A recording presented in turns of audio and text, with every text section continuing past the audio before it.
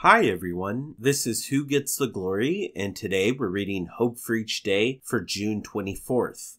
The title is Changed for Life. We are being transformed into the same image from glory to glory. 2 Corinthians 3:18. You can scrub a pig, sprinkle Chanel No. 5 on him, put a ribbon around his neck, and take him into your living room, but when you turn him loose, he will jump into the first mud puddle he sees because his nature has never been changed. He is still a pig.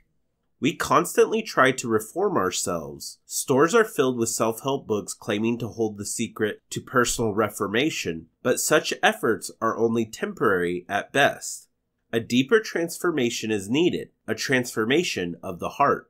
And it is possible. The Bible teaches that when we come to Christ, we are spiritually born again. God's Spirit comes to live within us and change us. Our motives change, our objectives change, our dispositions change, our eternal destiny changes. No, it doesn't happen all at once. We will spend the rest of our lives learning what it means to follow Christ. But it begins now, as we open our hearts to Him. Is your life being transformed from glory to glory? Thank you for listening, and God bless you.